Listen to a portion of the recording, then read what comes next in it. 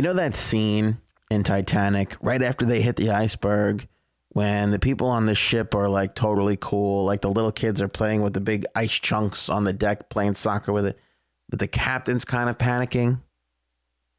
That's what's going on right now for me with the Montreal Canadiens.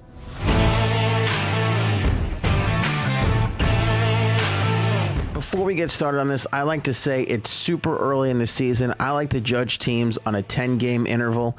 I think that 20 games into the season, you really have a good idea of where you're at. Everybody says that. I think it's, a pretty safe measuring stick. But that being said, I think the Montreal Canadiens are suffering from something that I like to call Rangeritis. That's right. They're suffering from Rangeritis. They have the same exact problem the New York Rangers have. The New York Rangers are the most, bar none, overrated team in the National Hockey League this year. All the hockey pundits put them up here, and the New York Rangers are a little bit to a lot of bit lower than that. They are just not that good of a team right now.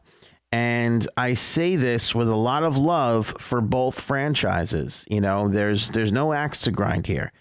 The Rangers are exactly like the Montreal Canadiens, wherein they have an outstanding world-class goaltender, a really smart, top-of-his-game coach, and not a lot in between. They're like an Oreo cookie without the cream. Do you see the fine folks over at Nabisco selling Oreo cookies without the cream in the middle? No. Why? It wouldn't sell. It's not good. I think they actually did do that for a little while, but they stopped. Backing up my point further, you need stuff in between. Both the Canadiens and the Rangers just don't have it. They just don't have it. Rick Nash is a former shell of himself. Mika Zibanejad is the only bright spot on this team right now. You've got Matt Zuccarello, who I will forever love. But you have David Desharnais, who's a third-line center at best. Chris Kreider. Is he there? Is he not there? He's going to be a streaky player. He's not showing up right now. And then you have JT Miller, Jimmy Vesey, Kevin Hayes, Jesper Fast, Michael Grabner. That is 5 players that are, in fact, actually just one player. They are the exact same player. Are these guys 10 goal scorers or are these guys 25 goal scorers? We just don't know. I'm not saying they're going to be bad. I'm just saying they're overrated. You take a look at everybody who's made hockey predictions. The Rangers are in the playoffs. I don't think they get in, and I don't think that if they do, that they get in so easy. I think they're a struggle. I think they're a wild card team at the very best. You take a look at the Montreal Canadiens, and they are in the exact same boat. They're in the same boat. Max Pacioretty, Jonathan Drouin, these are great guys. Arturi Lehkonen, all right. Thomas Plekanec, he's struggled. Brendan Gallagher, never really got up to where I thought he would be. Alex Galchenyuk is on the 4th line. That tells you all you need to know. Philip Daigneault and Charles Hudon, and these guys are figuring it out. Torrey Mitchell, by the way, back in the lineup tonight. Andrew Shaw, I love forever. Phenomenal third-line player. Goal scorer, tough guy, love his game. You're never going to hear a complaint about me out of Andrew Shaw. They got a great defense. Shea Weber's the man. Everybody knows that. This Victor Mete, I think they say his name, young kid. If he can play with number 6, great. Carl Alsner, not as advertised, slow. And by the way, Joe Morrow moves into the back end of the defense, which brings me to my other point.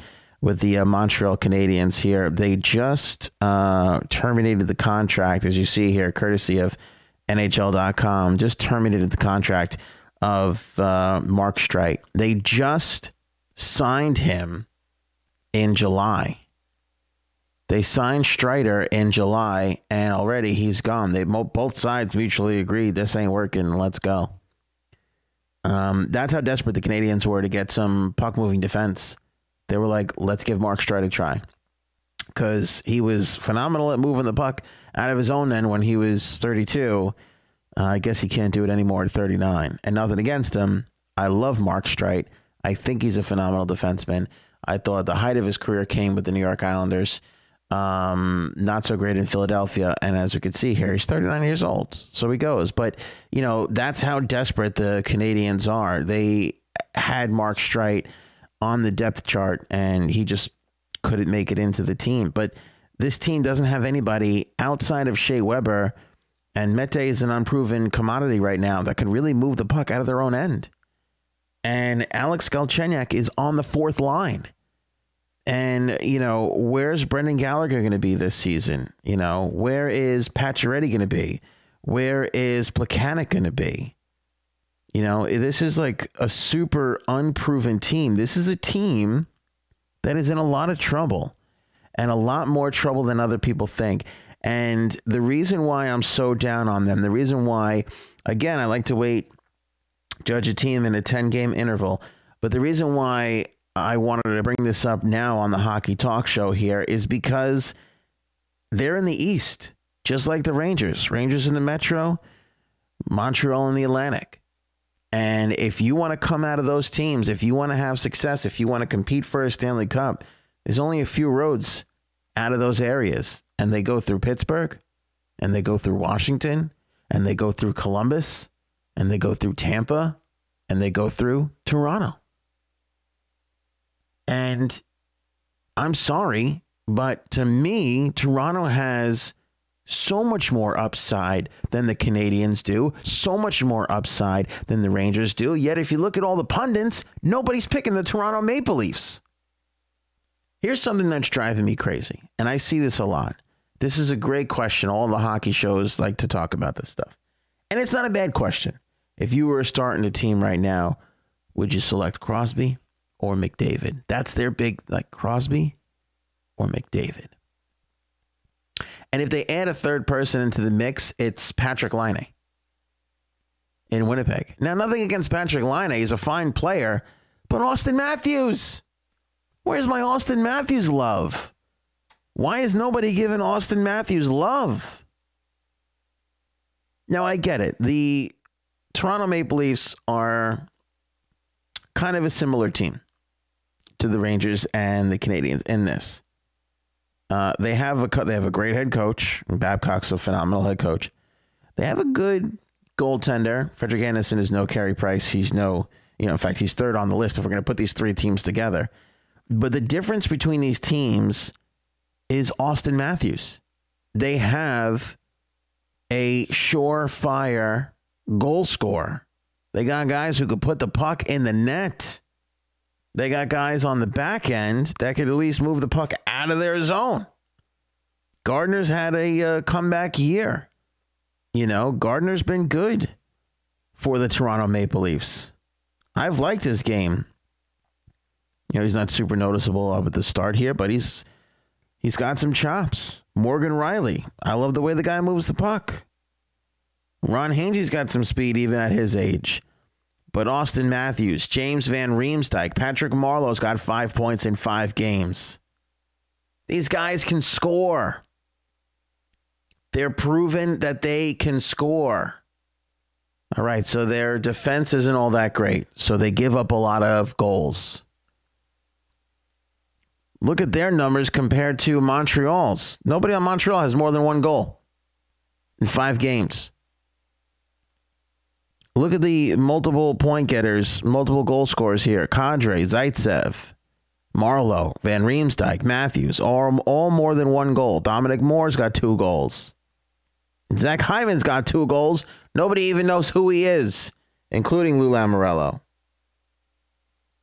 No, I'm kidding. Zach Hyman's a fine player. I don't know why Austin Matthews doesn't get included in this conversation. It drives me nuts. If I was starting a team right now, would I pick Austin Matthews over Connor McDavid? You know what? I don't know. But damn it, he should be in the conversation. He's a dynamic player. Why? Just because he doesn't have the speed of Connor McDavid? Just because he doesn't have the, passing pizzazz of Sidney Crosby? Write that down. If I ever record an album, I want to call it Passing Pizzazz. Yeah, in those areas he falls short. But if I'm starting a team, I'm going to get a good long look at Austin Matthews. I love his game. I love him with Marlowe, and I love him with Van Riemsdyk. And you got Kadri in there who's come around, found his role. William Nylander, Mitch Marner, the younger guys. You know, the thing is their question marks are far and few between. Mitch Marner and William Nylander in the question marky role, I'll take them any day over Jesper Fast and JT Miller. And I like those guys. They're great players. But the thing is there's 6 of them that are the same player for the Rangers. I don't know what they're going to become. And, you know, the thing with Montreal is it's you know, a similar circumstance. Like, I just don't know what the Canadiens are going to become. Especially, you know, when they're in a scenario where, you know, we don't know where they're going to be at. So, you know, if we take a look here at the statistics from last season, Pacioretty had a good year, 35 goals. You're going to like that. Radulov's not with them anymore. Galchenyuk at 17 is underachieving. Paul Byron at 20. It's good for him. Shea Weber, 17 goals. Philip Dane. Is it Philip Deneau? I think it's Deneau. 13 goals. Shaw, 12. He should be a 15-goal scorer at least. Look at Plekanec, 10 goals. Jeez. Gallagher, 10 goals. I mean, these are, you know, these are bad. Plekanec, Gallagher, Galchenyuk.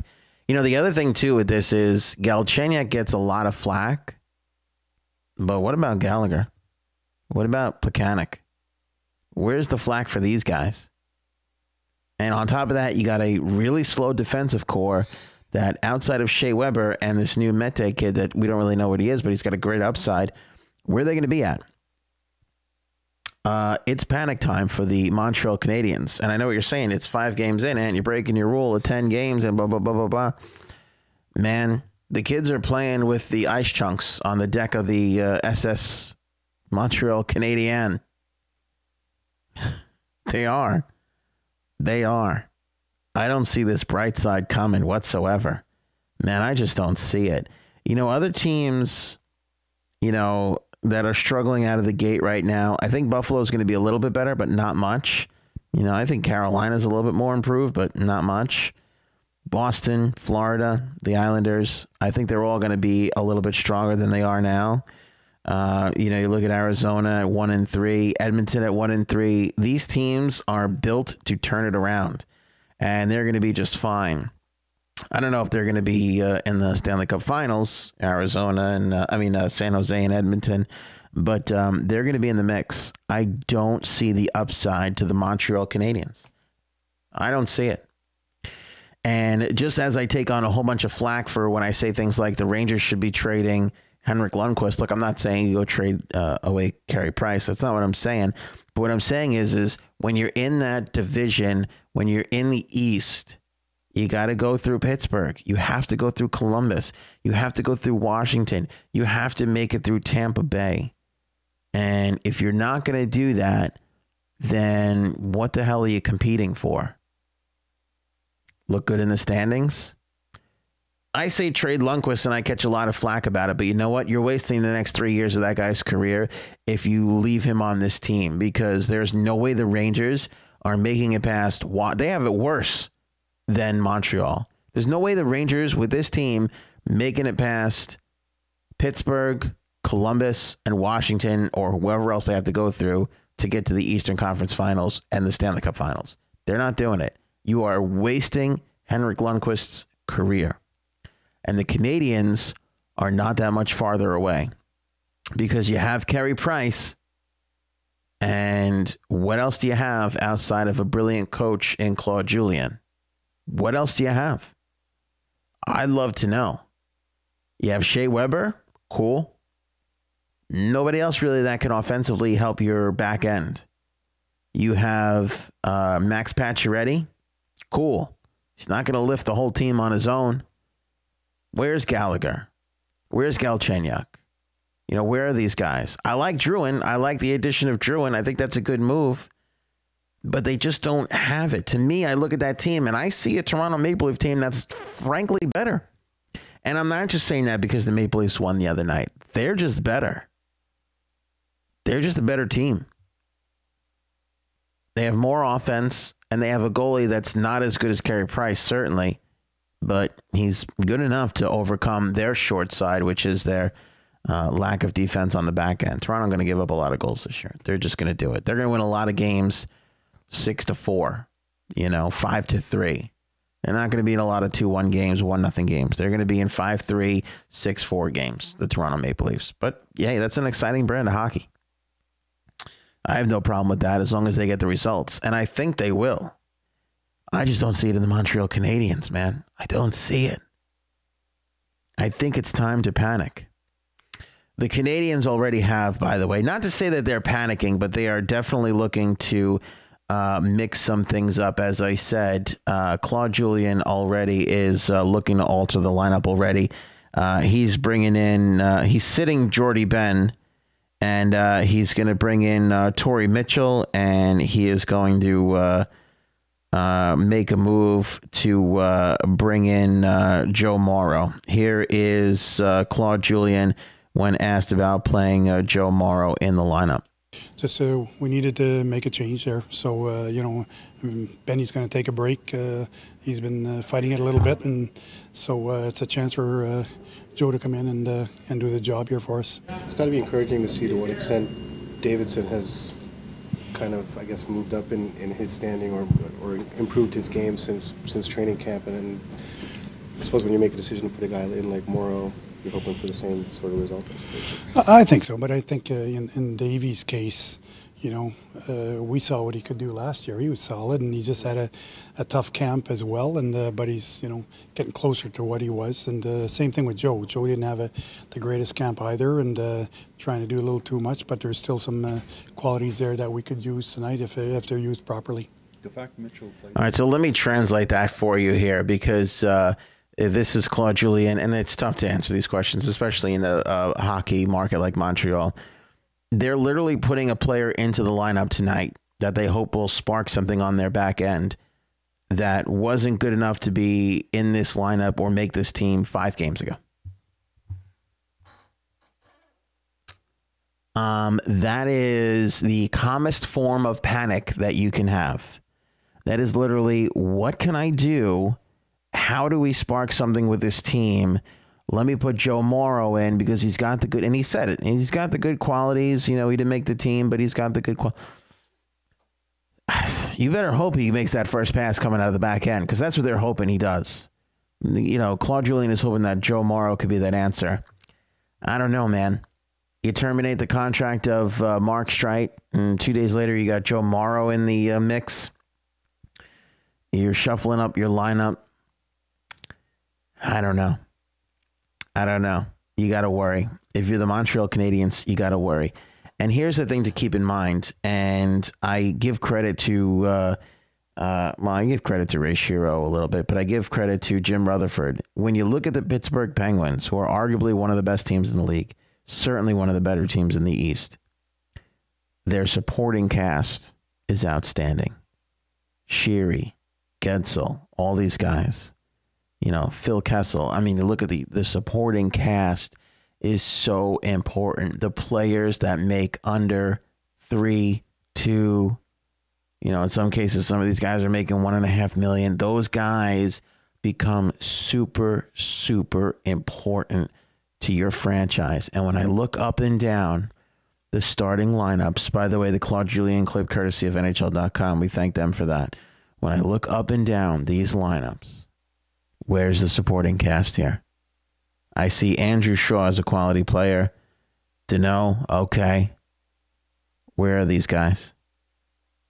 Where have these guys been? Galchenyuk's on the 4th line, by the way. I mean, I don't know, man. I don't like it. If I'm the Montreal Canadiens, I ain't sleeping well. If I'm the New York Rangers, who are these guys? Right? Who are these guys? What are they? They don't know yet. And they're still waiting to find out. They are literally like the captain of the ship. Give me a damage report. They're waiting for the damage report. 5 games in, and the New York Rangers are sitting at the bottom of the East. The Rangers are sitting right now at 1-5. They have a worse record technically than the Sabres, who have at least gotten to an overtime game and lost. The New York Rangers are going to struggle out of the gate, and Montreal Canadiens are going to be right behind them unless they figure out something, and they figure out something quick. And I don't foresee how. Better figure out a way to get that Matt Duchene out of Colorado. And by the way, can we stop with the Matt Duchene is going to Pittsburgh things? Stop it. As sickening as it is, I checked capfriendly.com, and I think they actually can pull off the deal from a salary cap standpoint if Colorado wants to eat $4 million of his deal at least, which I don't really see them doing. But I don't know if Pittsburgh really has the assets to go out and acquire him. I just don't. I don't know if Montreal does either, because that Mete is going to be one of the guys that Joe Sakic wants.